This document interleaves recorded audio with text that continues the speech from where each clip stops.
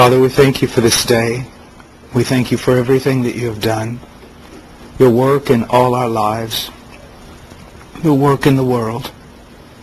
Your goodness is manifest to such a degree and in such a way that no one could ever raise their hand against you. You do all things well.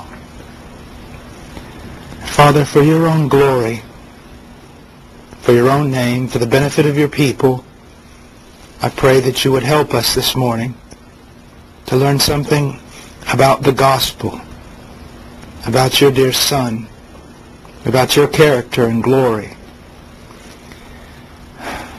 Father, it's a privilege to be here. It's a privilege to hear what we have heard thus far from many of the men who have shared their definitions of the gospel. Lord, we're hearing things that scribes longed to hear and did not hear. Lord, help us to walk in the gospel. Help us to be discerning and wise. Help us to please you in all things. Protect us, Lord, from evil and evil men. Guide us and lead us in a way everlasting. In Jesus' name, amen. Now, while the definitions were being shared this morning,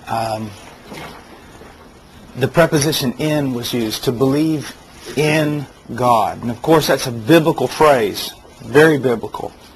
Sometimes I think it's really good to pull that preposition out of there and just say, believe God.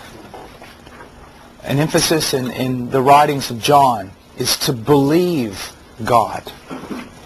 A person can believe in God, in a sense. They believe in His existence, maybe some even biblical realities of God. It's one thing to believe in Him. Another is to believe Him. To believe what He says. To believe the testimony that He gives regarding His Son. One of the greatest declarations of our trust in someone's character is to believe them. No matter what happens, no matter the circumstances, no matter our point of view, we believe them when they speak.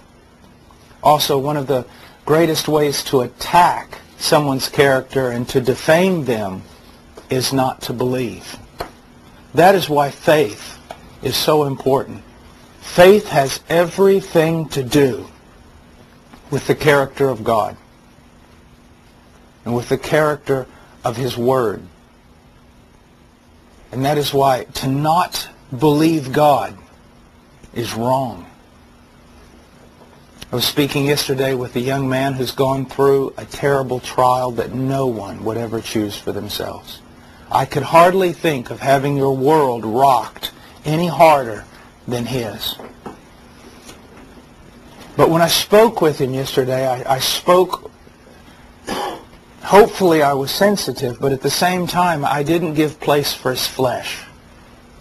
I said, you must stand upon the character of God. You must believe God. There is no room for doubt.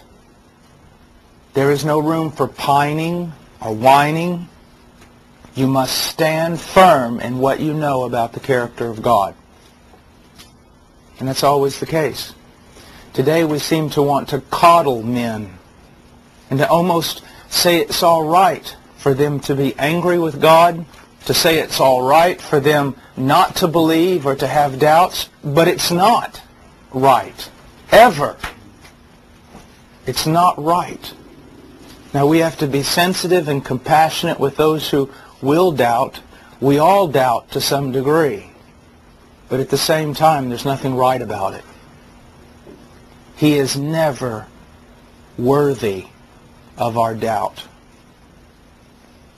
He is forever worthy of our faith. Now, today, what we've been talking about yesterday, I guess the last time we met, we were talking about the glory of God. And we're looking for the motives for which God would send His Son to die.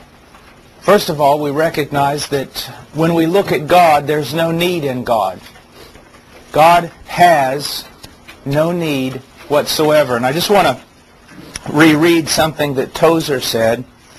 We're all human beings suddenly to become blind, still the sun would shine by day and the stars by night, for these owe nothing to the millions who benefit from their light. So were every man on earth to become atheist, it could not affect God in any way. He is what He is in Himself without regard to any other. To believe in Him adds nothing to His perfections. To doubt Him takes nothing away. So we know that God did not send His Son to redeem a humanity because there was some need within God. We also, when we look inwardly at man, and most importantly, when we look at the Scripture's testimony about man, we understand that God did not send His Son because of some inherent worth, virtue, or merit in man. Now, why is this so very important? Do we just hate humanity? Why are we saying this? Well, we're saying it, first of all, because it's true. That must be our first motive in absolutely everything. It's just true. Whether it has any benefit for us or not, whether it results in anything good or bad, we're not pragmatists. We say it because it's true. But also we say it so that we might have a right perspective about what God has done for us ultimately. Remember the woman that came to Jesus, and when everyone looked at her with disdain, He said that she loved much because she had been forgiven much. There seemed to be a greater appreciation of the salvation granted her because she had a greater understanding that she was unworthy. I would submit to you that many times maybe we do not love much because we do not understand how much we have been forgiven. And we do not understand how much we've been forgiven because it seems to be the outcry or the theme of evangelical proclamation today to say man's not that bad, to make man the center of all things. So that when we speak about God's salvation, well, of course, that's exactly what God should do. I mean, for Him to do any other thing would be unthinkable. Of course, He should save us. I find it amazing that in the scheme of things, angels are, from what we understand in Scripture, I've never seen one, but are fairly incredible, splendid creatures. I mean, you walked in this room this morning, and to be honest with you, I wasn't that taken back, and I'm still not standing in awe. But I guarantee you, if an angel walked in this morning, you would definitely see a change in my face, a change in my reaction. I would probably do what a lot of biblical characters did when confronted with such splendor. They had a tendency to want to worship, to fall down, to do something. So angels are fairly splendid beings, yet God did not send them a Savior. Seems no one has a problem with that. God did not send them a Savior. He did not have to send a Savior to you. He provided no redemption for angels, and yet He is still a good, loving, and great God. He did not have to provide redemption for anyone. Do you see that? That's very, very important.